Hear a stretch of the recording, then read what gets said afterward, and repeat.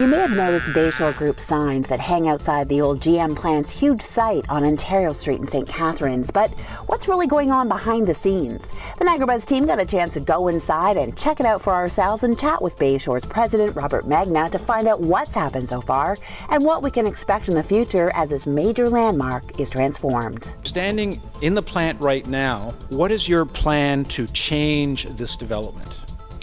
Well, you're standing on the east side of Ontario Street, which is the largest portion of the JM facility.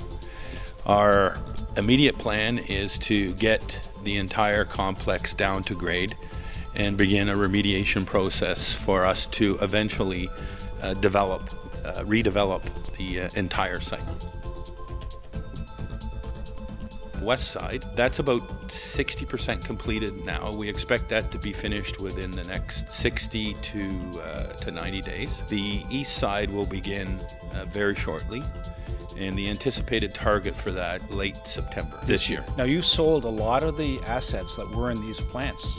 Where did they go? Well, we're a global company, so they were marketed globally around the world. There was an international auction, and we literally went all over the world. Team's relatively new to St. Catharines, but we're invested here. We've moved our head office. Right. How long will Bayshore be the group to develop it, or are you just going to clean it up and then sell it?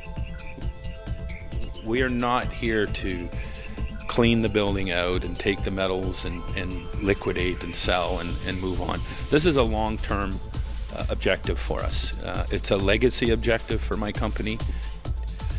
We're going to be developing with strategic partners, strategic builders, strategic planners, grow and evolve as the demands of the real estate tell us. Right. And today, the revised plan is increasing the residential component. There will be commercial, there will be some high-rise. We're looking at retirement. The first phase that we should see within a 12-month window is the Parcel E on the east side, and that is slated for 32 townhomes and single-family dwelling. I really like to see shovels in the ground this year. The commercial side, there are several options and several opportunities to partner with retailers and commercial groups.